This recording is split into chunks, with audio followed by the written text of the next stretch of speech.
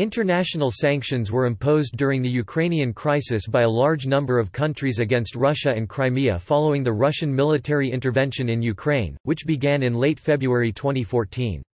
The sanctions were imposed by the United States, the European Union (EU), and other countries and international organizations against individuals, businesses and officials from Russia and Ukraine. Russia responded with sanctions against a number of countries, including a total ban on food imports from the EU, United States, Norway, Canada and Australia. The sanctions by the European Union and United States continue to be in effect as of 2018.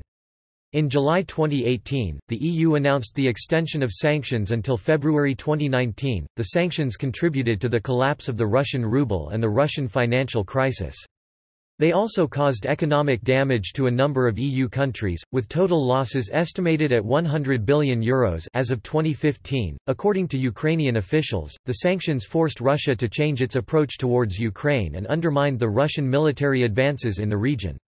Representatives of these countries say that they will lift sanctions against Russia only after Moscow fulfills the Minsk II agreements.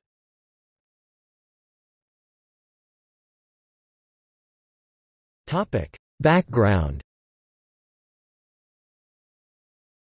In response to the annexation of Crimea by the Russian Federation, some governments and international organizations, led by the United States and European Union, imposed sanctions on Russian individuals and businesses.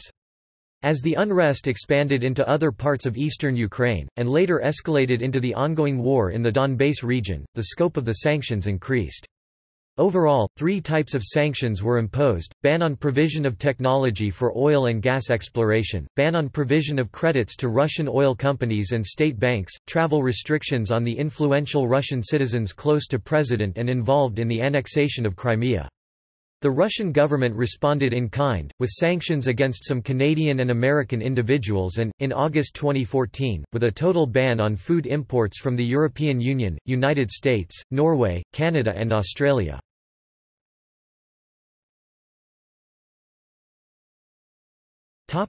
Sanctions against Russian and Ukrainian individuals, companies and officials.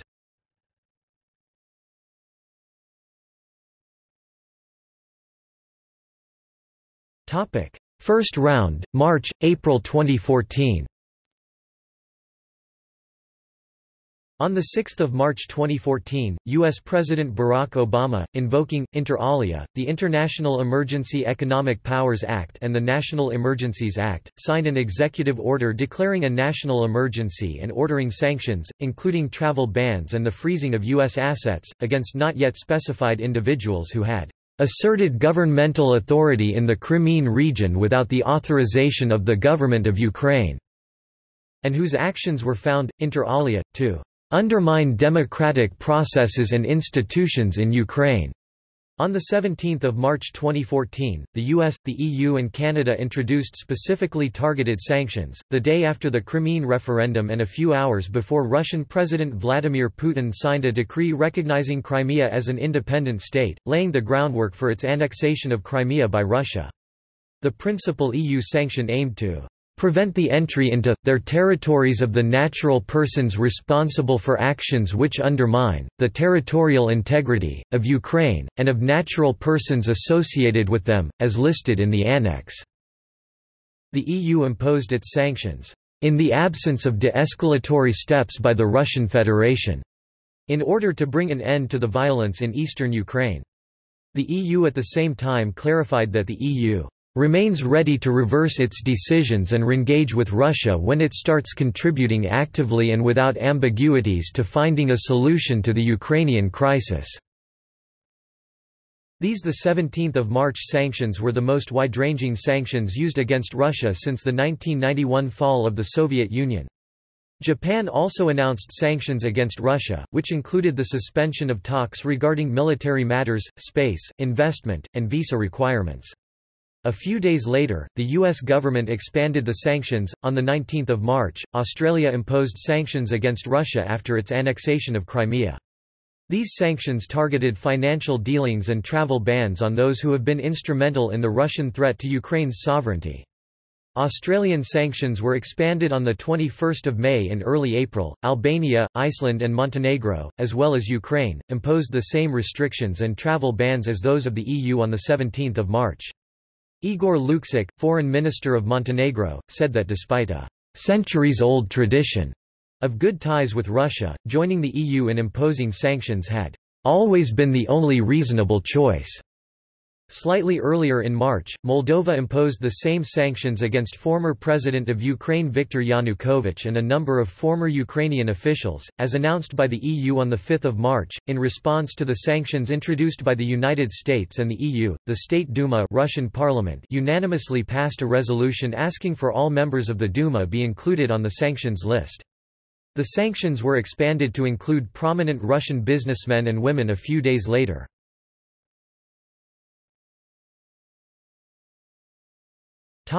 Second round, April 2014. On 10 April, the Council of Europe suspended the voting rights of Russia's delegation. On 28 April, the United States imposed a ban on business transactions within its territory on 7 Russian officials, including Igor Sechin, executive chairman of the Russian state oil company Rosneft, and 17 Russian companies. On the same day, the EU issued travel bans against a further 15 individuals. The EU also stated the aims of EU sanctions as sanctions are not punitive, but designed to bring about a change in policy or activity by the target country, entities or individuals. Measures are therefore always targeted at such policies or activities, the means to conduct them and those responsible for them. At the same time, the EU makes every effort to minimize adverse consequences for the civilian population or for legitimate activities.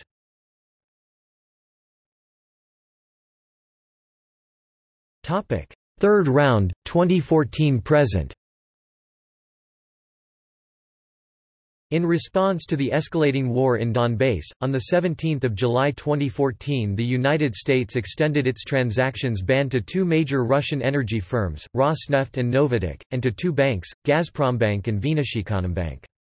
United States also urged EU leaders to join the third wave, leading EU to start drafting European sanctions a day before. On 25 July, the EU officially expanded its sanctions to an additional 15 individuals and 18 entities, followed by an additional 8 individuals and 3 entities on 30 July. On 31 July 2014 the EU introduced the third round of sanctions, which included an embargo on arms and related material, an embargo on dual-use goods and technology intended for military use or a military end user, a ban on imports of arms and related material, controls on export of equipment for the oil industry, and a restriction on the issuance of and trade in certain bonds, equity or similar financial instruments on a maturity greater than 90 days in September 2014 lowered to 30 days. On 24 July 2014, Canada targeted Russian arms, energy and financial entities. On 5 August 2014, Japan froze the assets of individuals and groups supporting the separation of Crimea from Ukraine, and restrict imports from Crimea.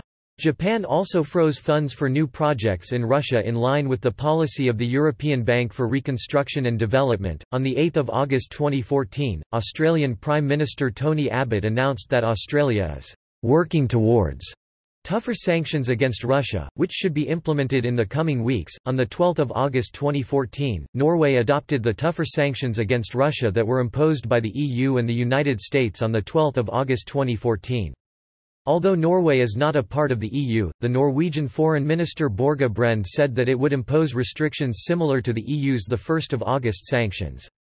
Russian state-owned banks will be banned from taking long-term and mid-term loans, arms exports will be banned and supplies of equipment, technology and assistance to the Russian oil sector will be prohibited. On 14 August 2014, Switzerland expanded sanctions against Russia over its threat to Ukraine's sovereignty.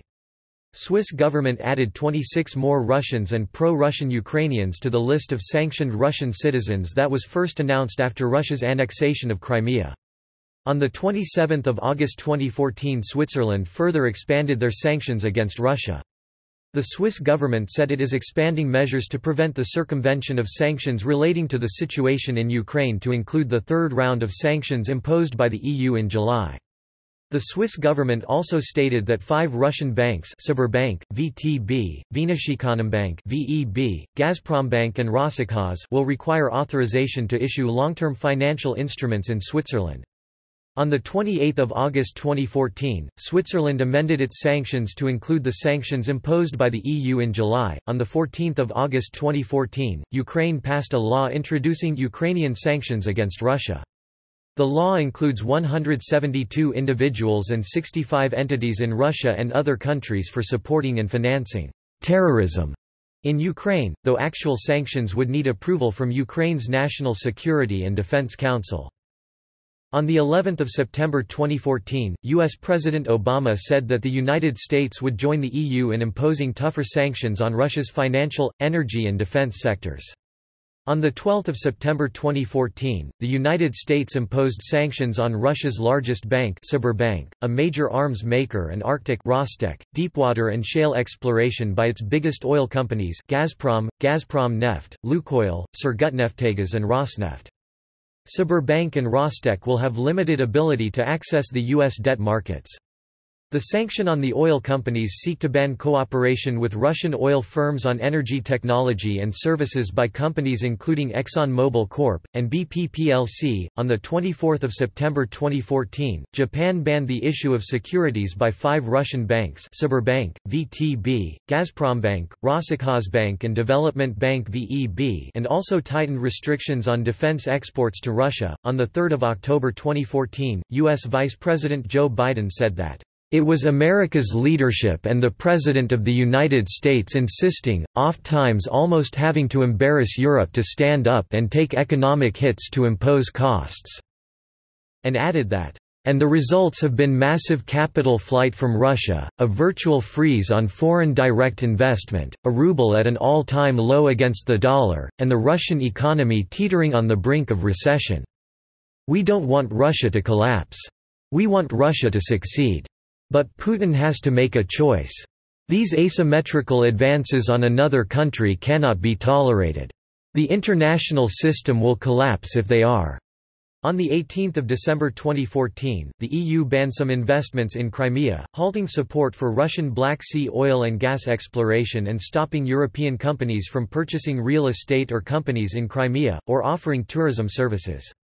On 19 December 2014, U.S. President Obama imposed sanctions on Russian-occupied Crimea by executive order prohibiting exports of U.S. goods and services to the region. On 16 February 2015, the EU increased its sanction list to cover 151 individuals and 37 entities.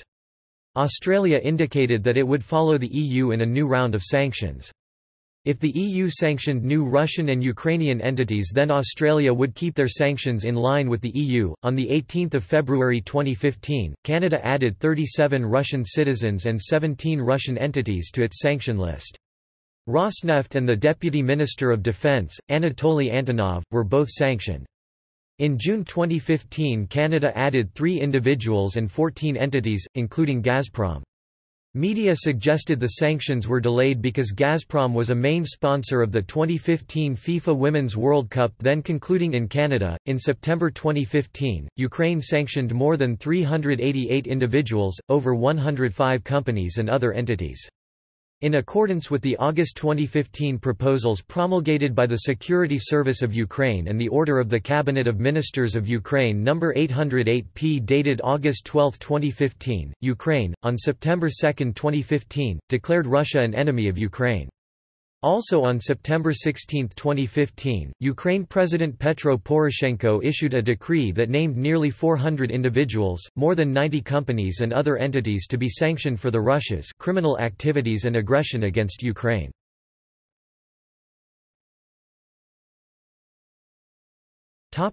Sanctions against Crimea. The United States, Canada, the European Union and other European countries including Ukraine imposed economic sanctions specifically targeting Crimea.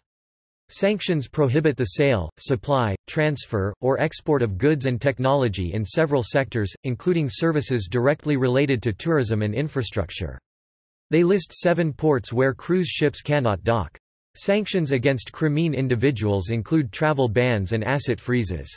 Visa and MasterCard have stopped service in Crimea between December 2014 and April 2015.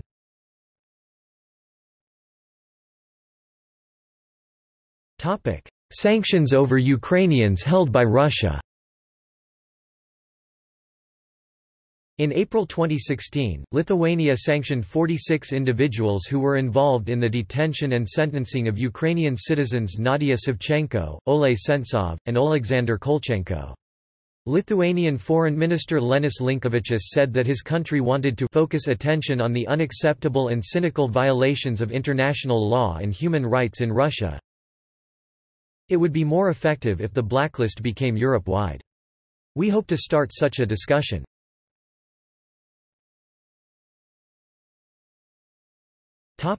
Opposition to sanctions. Italy, Hungary, Greece, France, Cyprus and Slovakia are among the EU states most skeptical about the sanctions and have called for review of sanctions. The Hungarian Prime Minister Viktor Orbán stated that Europe shot itself in the foot by introducing economic sanctions. Former Bulgarian Prime Minister Boyko Borisov stated, "I don't know how Russia is affected by the sanctions, but Bulgaria is affected severely." Czech President Miloš Zeman and Slovakian Prime Minister Robert Fico also said that the sanctions should be lifted. In October 2017, the Hungarian Minister of Foreign Affairs and Trade Péter Szijjártó added that the sanctions were totally unsuccessful because Russia is not on its knees economically, but also because there have been many harms to our own economies and, politically speaking, we have had no real forward progress regarding the Minsk agreement. In 2015, the Greek Prime Minister Alexis Tsipras repeatedly said that Greece would seek to mend ties between Russia and EU through European institutions. Tsipras also said that Greece was not in favor of Western sanctions imposed on Russia, adding that it risked the start of another Cold War. A number of business figures in France and Germany have opposed the sanctions. The German economy minister Sigmar Gabriel said that the Ukrainian crisis should be resolved by dialogue rather than economic confrontation, later adding that the reinforcement of anti-Russian sanctions will provoke an even more dangerous situation in Europe. Paolo Gentiloni, Italian Minister of Foreign Affairs, said that the sanctions are not the solution to the conflict. In January 2017, Swiss economics minister and former president of Switzerland Johann Schneider-Ammann stated his concern about the sanctions' harm to the Swiss economy, and expressed hope that they will soon come to an end. Some companies, most notably Siemens Gas Turbine Technologies LLC, were reported to attempt bypassing the sanctions and exporting power generation turbines to the annexed Crimea. In August 2015, the British think tank Bow Group released a report on sanctions, calling for the removal of them. According to the report, the sanctions have had adverse consequences for European and American businesses, and if they are prolonged, they can have even more deleterious effects in the future. The potential cost of sanctions for the Western countries has been estimated as over $700 billion. In June 2017, Germany and Austria criticized the U.S. Senate over new sanctions against Russia that target the planned Nord Stream 2 gas pipeline from Russia to Germany, stating that the United States was threatening Europe's energy supplies. See also Russia in the European energy sector. In a joint statement, Austria's Chancellor Christian Kern and Germany's Foreign Minister Sigmar Gabriel said that Europe's energy supply is a matter for Europe, and not for the United States of America. They also said, to threaten companies from Germany, Austria and other European states with penalties on the U.S. market if they participate in natural gas projects such as Nord Stream 2 with Russia or finance them introduces a completely new and very negative quality into European-American relations. In May 2018, the vice-chairman of Free Democratic Party of Germany and the vice-president of the Bundestag Wolfgang Kubicki said that Germany should take a first step towards Russia with the easing of the economic sanctions, because this can be decided by Germany alone, and does not need the consent of others.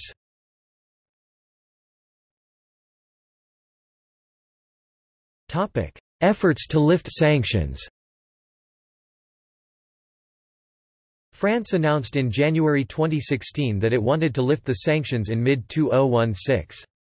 Earlier, U.S. Secretary of State John Kerry mentioned a possible lifting of sanctions. In June 2016, the French Senate voted to urge its government to gradually and partially lift the EU sanctions on Russia, although the vote was non-binding. However, in September 2016, the EU extended its sanctions, for another 6 months, against Russian officials and pro-Moscow separatists in Ukraine. An EU asset freeze on ex-Ukrainian President Viktor Yanukovych was upheld by the bloc's courts. On 13 March 2017, the EU extended the asset freeze and travel bans on 150 people until September 2017. The sanctions include Yanukovych and senior members of his administration. On 19 June 2017, the EU again extended sanctions for another year that prohibit EU businesses from investing in Crimea, and which target tourism and imports of products from Crimea. In November 2017, the Secretary General of the Council of Europe Torbjorn Jagland said that the Council of Europe considered lifting the sanctions on Russia due to concerns that Russia may leave the organization, which would be a big step back for Europe. Jagland was also criticized of caving into blackmail by other council members for his conciliatory approach to Russia. On 9 October 2018, the Council's Parliamentary Assembly voted to postpone the decision on whether Russia's voting rights should be restored.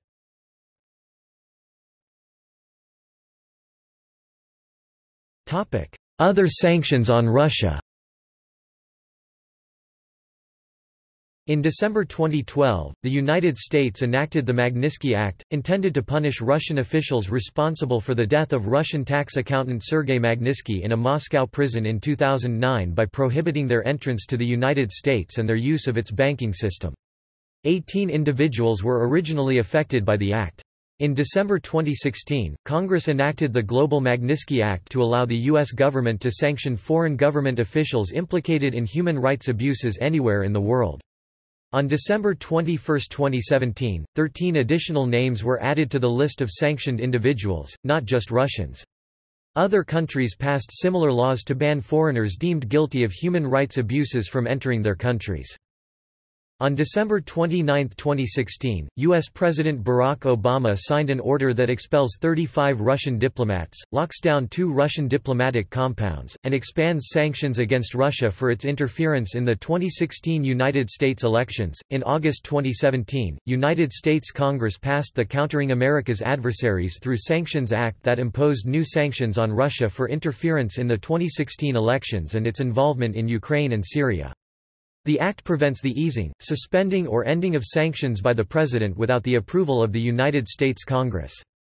On March 15, 2018, Trump imposed financial sanctions under the act on the 13 Russian government hackers and front organizations that had been indicted by Mueller's investigation into Russian interference in the 2016 United States elections. In March 2018, 29 Western countries and NATO expelled in total at least 149 Russian diplomats, including 60 by the United States, in response to the poisoning of Skripal and his daughter on March 4 in the United Kingdom, which has been blamed on Russia. Other measures were also taken. On April 6, 2018, the United States imposed economic sanctions on 7 Russian oligarchs and 12 companies they control, accusing them of malign activity around the globe. Along with 17 top Russian officials, the state-owned weapons trading company Rosoboronexport and Russian Financial Corporation Bank (RFC Bank). High-profile names on the list include Oleg Deripaska and Kirill Shamalov, Putin's ex-son-in-law, who married Putin's daughter Katerina Tikhonova in February 2013.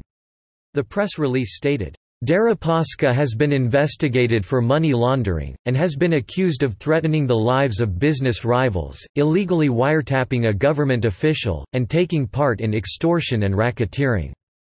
There are also allegations that Deripaska bribed a government official, ordered the murder of a businessman, and had links to a Russian organized crime group."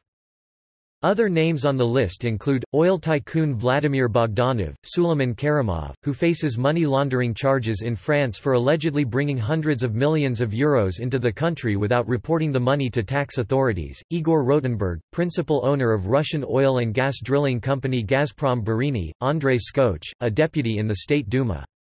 U.S. officials said he has long-standing ties to Russian organized criminal groups. Viktor Vekselberg, founder and chairman of the Renova Group, asset management company, and Alexander Torshin. In August 2018, following the poisoning of Sergei Skripal, U.S. Department of Commerce imposed further sanctions on dual-use exports to Russia which deemed to be sensitive on national security grounds, including gas turbine engines, integrated circuits, and calibration equipment used in avionics.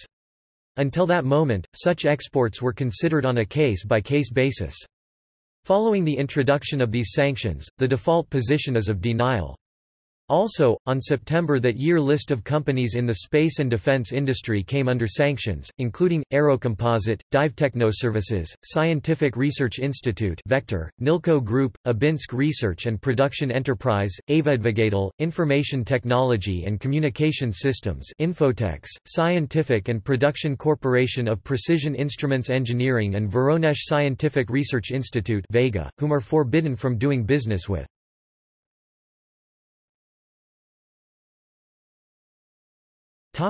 Consequences and assessment. The sanctions introduced both by and against Russia slowed down the trade between Russia and EU, causing damage to both Russian and European economy.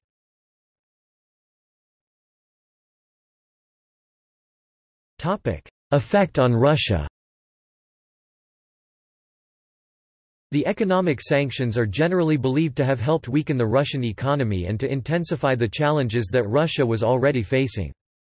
A 2015 data analysis confirmed Russia's entry into a recession, with negative GDP growth of -2.2% for the first quarter of 2015, as compared to the first quarter of 2014. Further, the combined effect of the sanctions and the rapid decline in oil prices in 2014 has caused significant downward pressure on the value of the ruble and flight of capital out of Russia. At the same time, the sanctions on access to financing have forced Russia to use part of its foreign exchange reserves to prop up the economy. These events forced the Central Bank of Russia to stop supporting the value of the ruble and increase interest rates. Russia's ban on Western imports had the additional effect on these challenging events as the embargo led to higher food prices and further inflation in addition to the effects of decreased value of the ruble which had already raised the price of imported goods. In 2016, agriculture has surpassed the arms industry as Russia's second largest export sector after oil and gas.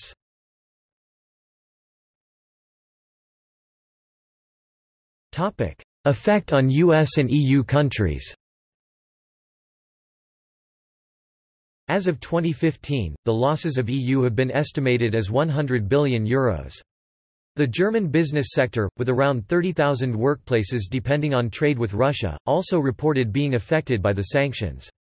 The sanctions affected numerous European market sectors, including energy, agriculture, and aviation.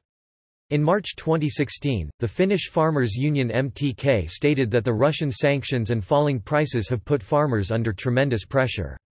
Finland's Natural Resources Institute Luke has estimated that last year farmers saw their incomes shrink by 40% compared to the previous year. In February 2015, ExxonMobil reported losing about $1 billion due to sanctions. In 2017, the UN Special Rapporteur Idris Jazari published a report on the impact of sanctions, stating that the EU countries were losing about $3.2 billion a month due to them. He also noted that the sanctions were intended to serve as a deterrent to Russia but run the risk of being only a deterrent to the international business community, while adversely affecting only those vulnerable groups which have nothing to do with the crisis, especially people in Crimea, who should not be made to pay collectively for what is a complex political crisis over which they have no control.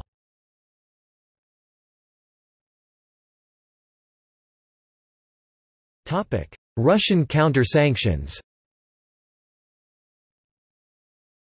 3 days after the first sanctions against Russia, on 20 March 2014, the Russian Foreign Ministry published a list of reciprocal sanctions against certain American citizens, which consisted of 10 names, including Speaker of the House of Representatives John Boehner, Senator John McCain, and 2 advisors to Barack Obama.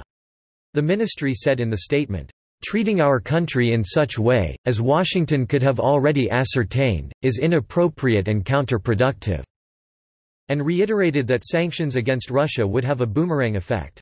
On 24 March, Russia banned 13 Canadian officials, including members of the Parliament of Canada, from entering the country. On 6 August 2014, Putin signed a decree, "...on the use of specific economic measures", which mandated an effective embargo for a one-year period on imports of most of the agricultural products whose country of origin had either adopted the decision on introduction of economic sanctions in respect of Russian legal and/or physical entities, or joined same.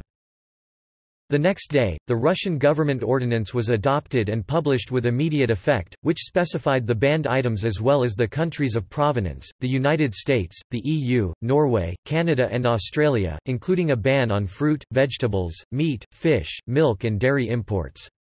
Prior to the embargo, food exports from the EU to Russia were worth around €11.8 billion, or 10% of the total EU exports to Russia.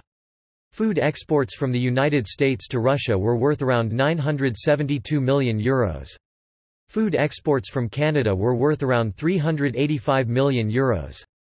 Food exports from Australia, mainly meat and live cattle, were worth around €170 million per year. Russia had previously taken a position that it would not engage in tit-for-tat sanctions, but, announcing the embargo, Russian Prime Minister Dmitry Medvedev said, "There is nothing good in sanctions and it was not an easy decision to take, but we had to do it." He indicated that sanctions relating to the transport manufacturing sector were also being considered. United States Treasury spokesperson David Cohen said that sanctions affecting access to food were not something that the U.S. and its allies would ever do. On the same day, Russia announced a ban on the use of its airspace by Ukrainian aircraft. In January 2015, it became clear that Russian authorities would not allow a member of the European Parliament, Lithuanian MEP Gabrielius Landsbergis, make a visit to Moscow due to political reasons. In March 2015, Latvian MEP Sandra Kalnete and Speaker of the Polish Senate Bogdan Borisevich were both denied entry into Russia under the existing sanctions regime, and were thus unable to attend the funeral of murdered opposition politician Boris Nemtsov. After a member of the German Bundestag was denied entry into Russia in May 2015, Russia released a blacklist to European Union governments of 89 politicians and officials from the EU who are not allowed entry into Russia under the present sanctions regime. Russia asked for the blacklist to not be made public. The list is said to include 8 Swedes, as well as 2 MPs and 2 MEPs from the Netherlands. Finland's national broadcaster YLE published a leaked German version of the list. In response to this publication, British politician Malcolm Rifkind, whose name was included on the Russian list, commented, "It shows we are making an impact because they wouldn't have reacted unless they felt very sore at what had happened. Once sanctions were extended, they've had a major impact on the Russian economy. This has happened at a time when the oil price has collapsed and therefore a main source of revenue for Mr. Putin has disappeared. That's pretty important when it comes to his attempts to build up his military might and to force his neighbors to do what they're told." Quote, he added, "If there had to be such a ban, I am rather proud to be on it, I'd be rather miffed if I wasn't." Quote, another person on the list, Swedish MEP Gunnar Hökmark, remarked that he was proud to be on the list and said, "A regime that does this does it because it is afraid, and at heart it is weak." With regard to Russia's entry ban on European politicians, a spokesperson from the EU said, "The list with 89 names has now been shared by the Russian authorities. We don't have any other information on legal basis, criteria and process of this decision. We consider this measure as totally arbitrary and unjustified, especially in the absence of any further clarification and transparency." On 29 June 2016, Russian President Vladimir Putin signed a decree that extended the embargo on the countries already sanctioned until 31 December 2017.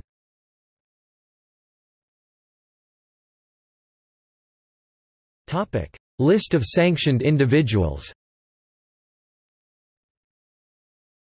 Sanctioned individuals include notable and high-level central government personnel on all sides. In addition, companies suggested for possible involvement in the controversial issues have also been sanctioned.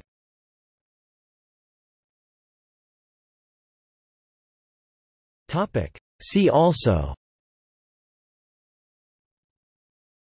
List of companies that applied sanctions during the Crimean crisis, Countering America's Adversaries Through Sanctions Act, Magnitsky Act, Russian financial crisis 2014 to 2017, Notes